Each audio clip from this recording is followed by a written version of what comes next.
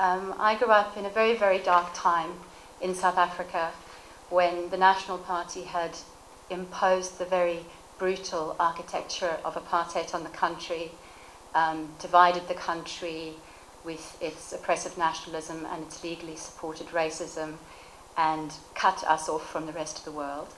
And the 1980s, when I was a young girl at school, was the height of resistance. There were a lot of uprising, and things were beginning to crumble, and the state was using ever more brutal means to try to crush the challenge.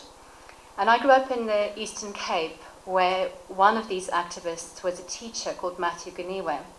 My father was a Scottish teacher who'd come to South Africa as a missionary teacher, and after Guniwe's death at the hands of the police, later, when I found out about it and the 3 other men who died with him, the Craddock Four, I spoke to my father. And my father and he had taught at 2 of the same schools, or been appointed at 2 of the same schools, but never actually met. They'd sort of crossed paths almost a few times, though my father had gone to his funeral. Late knowledge.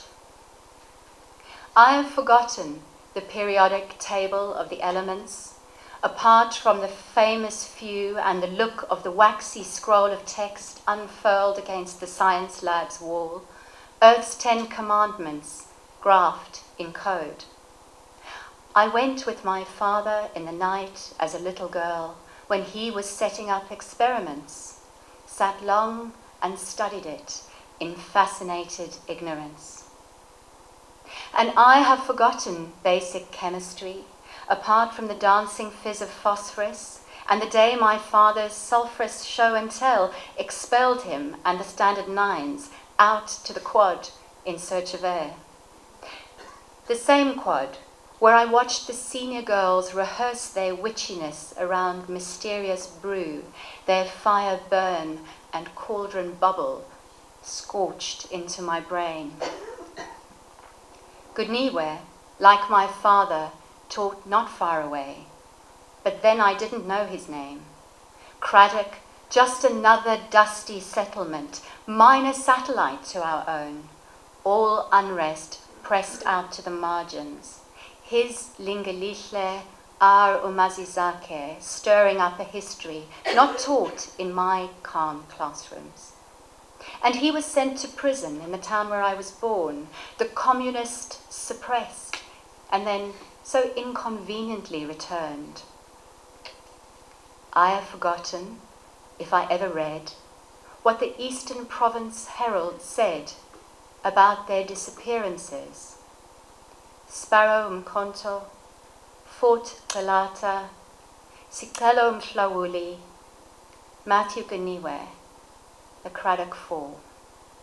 If they printed anything at all until their permanent removal from society, that terrible permission from on high was clear. Who thought to bring the telephone wire? Strangled, stabbed, and shot. So dangerous, one killing wasn't death enough. Who poured the petrol on each face to sear away the individual flesh? What did they talk of while the bodies burned? And which one cut off Matthew's hands? What calculation was this? And what settled score? In the lab, my father readied for his class.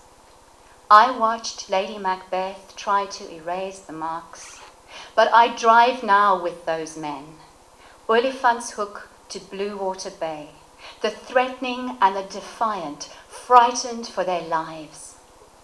That road, that darkest pass. These are the nights we've no will to recall, but must. How something evil always in among us was.